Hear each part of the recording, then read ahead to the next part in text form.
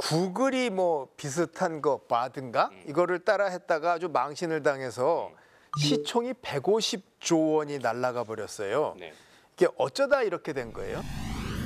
챗GPT가 선풍적 인기를 끌자 심각한 위기 상황에 대한 경고인 코드 레드를 발령한 구글은 인공지능 기술을 활용한 새로운 검색 시스템 바드를 공개하며 맞불을 놓았습니다. 텍스트 검색뿐 아니라 지도인 구글 맵과 이미지 검색인 구글 렌즈, 번역 등에도 인공지능 기술을 적용하기로 했습니다. As we continue to bring generative AI technologies into our products, the only limit to search will be your imagination. 하지만 시연하는 과정에서 바드가 틀린 답변을 제시해 구글 모회사 알파벳의 주가가 이틀 동안 10% 넘게 하락하기도 했습니다. 원래는 구글이 인공지능으로 치면, 기술로 치면 지금 나온 오픈AI보다 훨씬 더 오래전부터 잘하고 있었고 보여준 것도 많았습니다.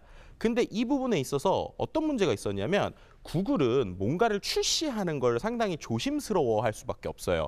왜냐하면 그 기업의 사이즈도 있고, 그리고 아까 우리가 얘기한 것처럼 생성형 인공지능은 실수를 할 수 있거든요. 근데 스타트업 기업이 실수를 하면 사람들은 되게 재미있다라고 보는데, 이런 빅테크 기업이 실수를 하면 그다음부터 뉴스가 난리가 나는 거죠. 그래서 가지고 있음에도 상당히 폐쇄적이거나 조심스러운 분위기였는데, 챗GPT라는 게 녀석이 나오고 정말 2달도 안 되는 시간 동안에 1억 명을 돌파하는 이 정도의 막 엄청난 파워를 보여주니까 이들도 더 늦었다가는 안 되겠다라고 생각한 것 같아요. 그래서 아주 빠르게 시연을 했습니다. 어떤 시연을 했느냐? 챗GPT, 우리도 챗GPT 같은 걸 할 수 있어. 근데 우리는 조금 더 부드럽고 아주 잘 설명해 줄 수 있는 녀석을 만들 수 있어. 라고 해가지고 시연을 한 거예요. 근데 중요한 거는 시연만 한 게 아니라, 예를 들면 질문을 하면 답변을 했을 거잖아요. 그 답변한 걸 영상으로 만들었습니다.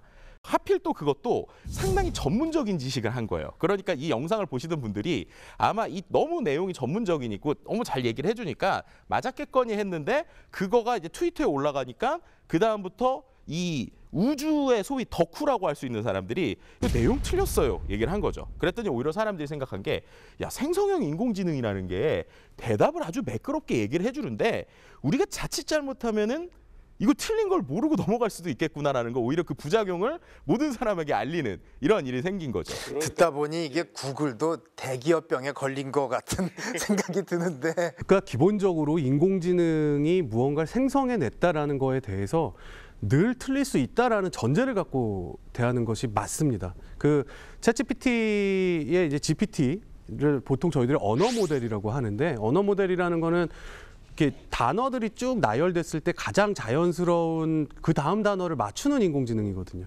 그러니까 통계학적으로 봤을 때 이런 단어들이 나왔을 때 이 다음에는 어떤 종류의 단어가 나왔을 때 가장 자연스럽더라라는 걸 그냥 계산해 주는 것 이상도 이하도 아닙니다. 그러니까 챗GPT를 대할 때 교과서나 사전이라고 생각하지 말고 소설이라고 생각해야 돼. 그게 올바른 그 활용법이라고 저는 생각하고 있습니다. 혹은 단어 잘 이어서 쓰는, 그러니까 끝말잇기 잘하는, 혹은 단어 계속 잘 붙이는 기계라고 생각하시면 될 것 같아요. 그러니까 챗GPT가 일반 공학적 상식이 굉장히 부족하다고 알려져 있거든요. 물리학적 상식, 화학적 상식. 얘네들이 곰곰이 보면 그 자연어가 아니라 수식으로 되어 있기 때문에 그 말을 만들어내는데 한계가 있는 것이죠.